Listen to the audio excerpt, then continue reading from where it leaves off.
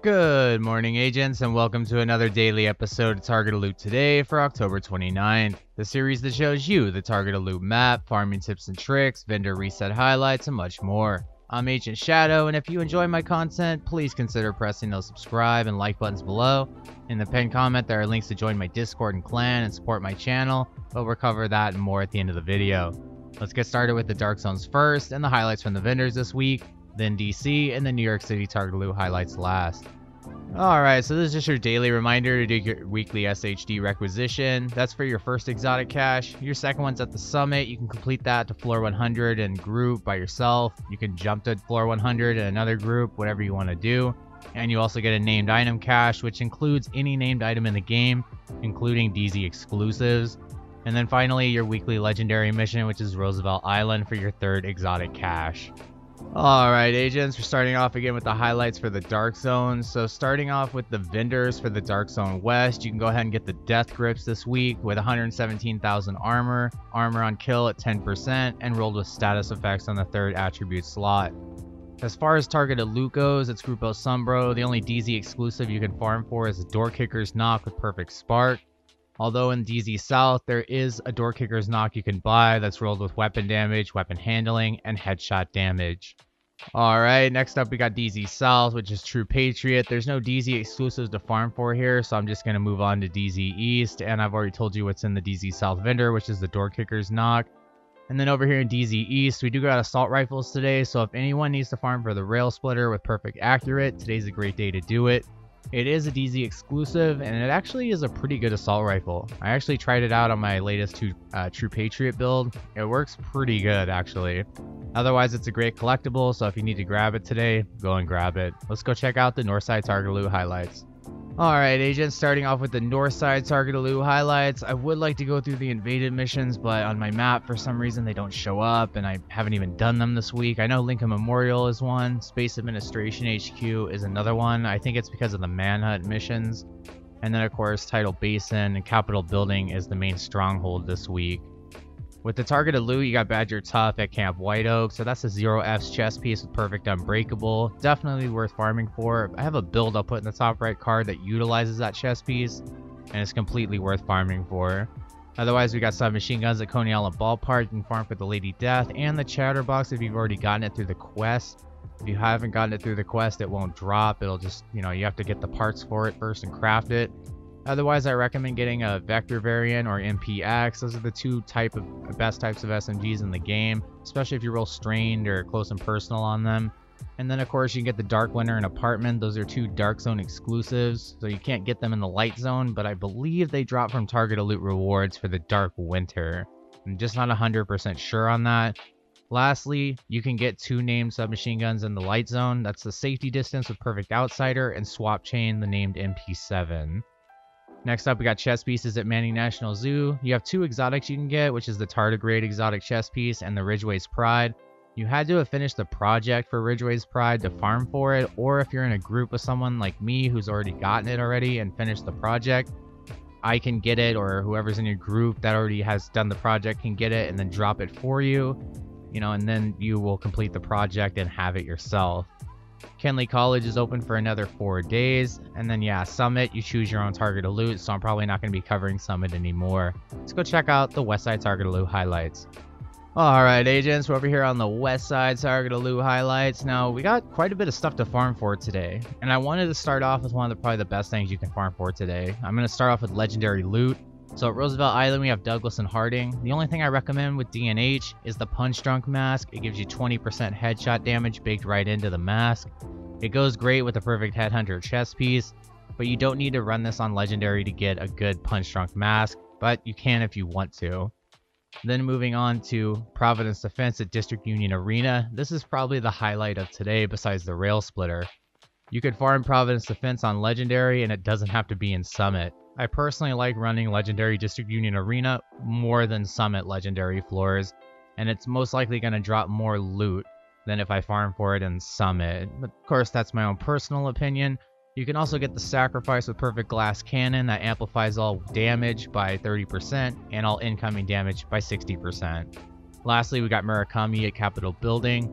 Murakami is great, especially One Piece with that skill duration. If you just need a good piece, you can run it on Legendary or Heroic today. Otherwise, let's go back to the West Side targeted loot highlights. Alright agents, so starting off with the rest of West Side, we got Federal Emergency Bunker, Overlord targeted loot. So this is where you would farm for the Fox's Prayer knee pads. It gives you 8% damage to targets out of cover. That's multiplicative damage, the best type of damage in this game.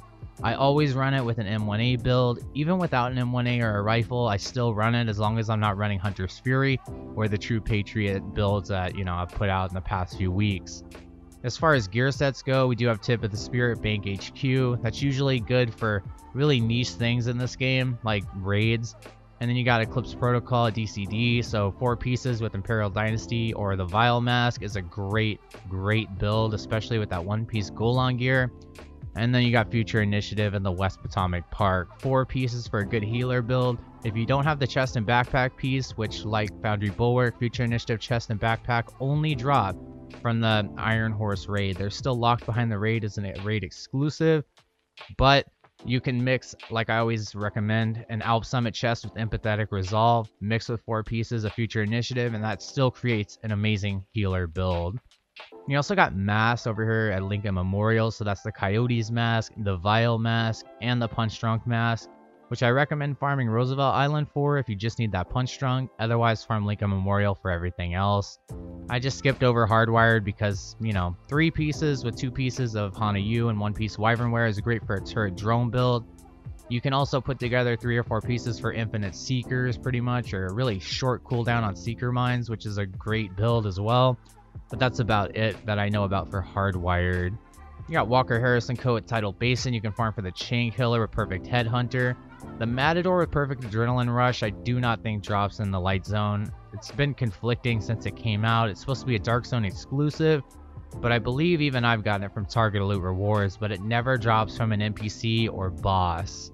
You got gloves over here at Potomac Event Center. You can farm for the BTSU gloves. And then, of course, if you want to farm for the Contractor's gloves, you can farm here as well. That gives you 8% damage to armor. Although, if there's Petrov targeted loot anywhere, I would highly recommend that, which is over here at the White House. You have 2 control points to farm this area, and that would strictly be for the Contractor's gloves. Alright, let's go check out what we got on the East Side targeted loot highlights and then New York City. Alright agents, we're over here on the East Side targeted loot highlights. I'll get started with the few gear sets that there are, but highly worth it. There are 2 DPS gear sets, Negotiator's Dilemma and Hunter's Fury at Grand Washington Hotel and Jefferson Plaza, which looks like one of the invaded missions this week. Now, Negotiator's Dilemma is still amazing. I have a double LMG build I'll put in the top right card right now. That still is very viable in TU11. There's all sorts of ways to build around 3-4 pieces, really 4 pieces of Negotiator's Dilemma, and it's worth farming for in my opinion. Same thing goes with Hunter's Fury. There's very like a large variation of things you can do with Hunter's Fury. I always love it with Memento Backpack and like a Sokolov chest piece with Intimidate or something. But personally, this is just something I would farm for to try to get weapon damage and crit hit chance, or weapon damage and crit hit damage on, and try to get the best rolls possible. You got rifles at Federal Triangle. That's the Diamondback and Merciless exotic rifles, and then you can get a good classic M1A. I always recommend Boomerang, Ranger, and Rifleman as the damage talents you can put on a rifle. They're just absolutely the best damage talents you can put on a rifle. You got holsters at Jefferson Trade Center. There's 2 exotics, the Imperial Dynasty holster, or sorry, I think that's one, Imperial Dynasty holster and the Dodge City holster. Both of those are really good holsters. Then you got the Forge holster, which gives you an extra 50% shield health, a whole extra skill tier with a shield health to your shield. Alp Summit over here at American History Museum. So like I said before, you can farm for a chest piece with Empathetic Resolve and mix that with 4 pieces of Eclipse Protocol if you do not have the chest and or backpack from the Iron Horse raid. Otherwise, if you really want to, you can get the Percussive Maintenance with Perfect Tech support, but I believe that goes on Wyvernware or Hana U. It works better with skill damage, offensive skill brands.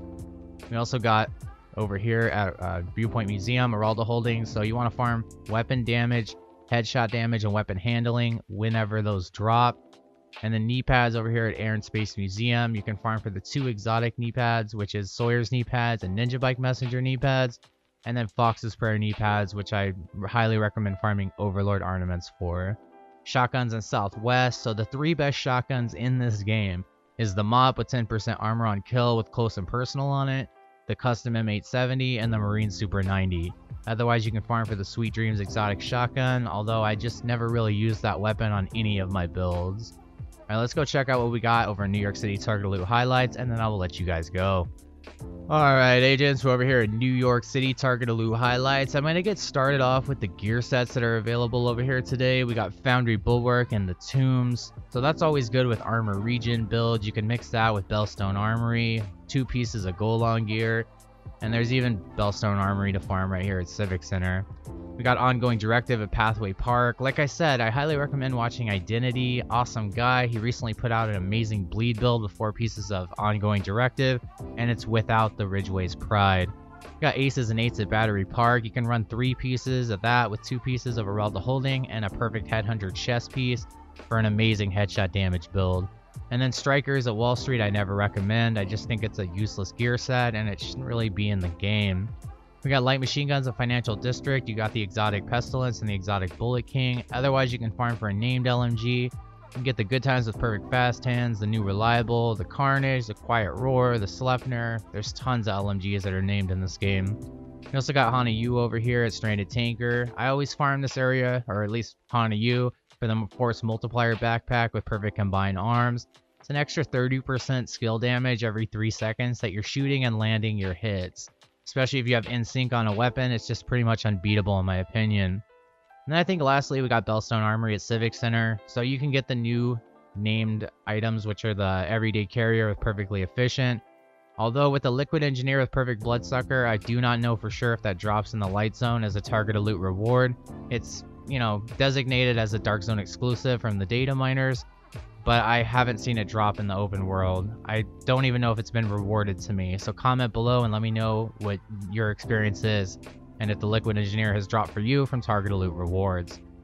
Alright agents, well that was the targeted loot for today. Thank you for watching and be sure to subscribe and like if you enjoyed my content. If you would like to become a member for support and exclusive perks, you can click the join button below. That would be amazing. You can also grab some Shadow Gaming merchandise by clicking the link in the pinned comment and video description below. I have tons of items to grab up and lower prices than usual of what Teespring defaults them to. You can also support me on alt tech like Patreon and Subscribestar, but if you're still watching this video right now to the end, thank you. That's truly the best way to support me and whitelist me on your ad blocker. Take care agents, and be sure to stay tuned for more daily Division 2 content. This is Agent Shadow signing off. I will see you in the next video. Take care agents.